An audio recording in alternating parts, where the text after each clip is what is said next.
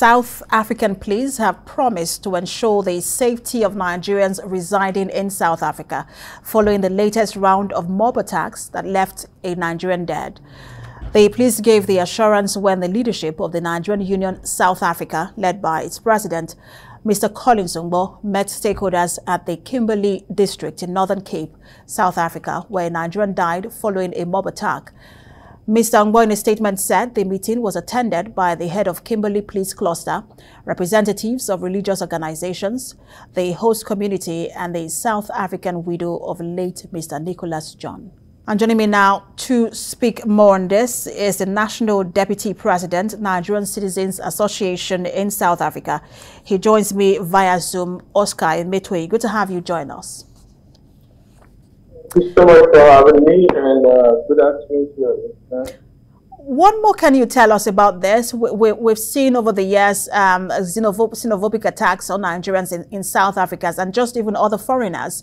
But what more can you tell us about this? And was it an isolated situation?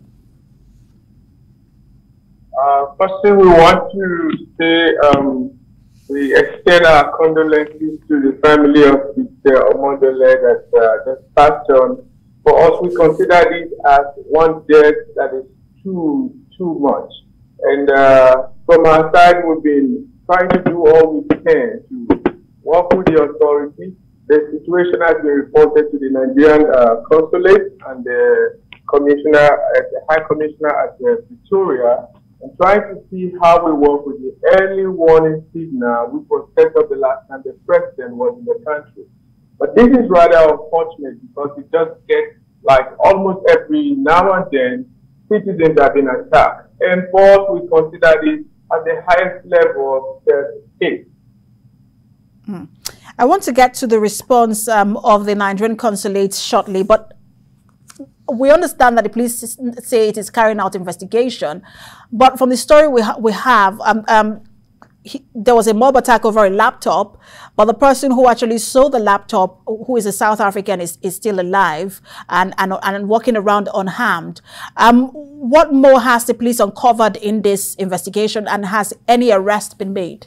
Just last week, Tuesday and Wednesday, we held meeting with the Nigerian consulate and the High Commission just to also look at how we can protect our citizens and also give them the opportunity to have that engagement, because we had this early warning system that was set up, but it just seems not to be really working to the way we want.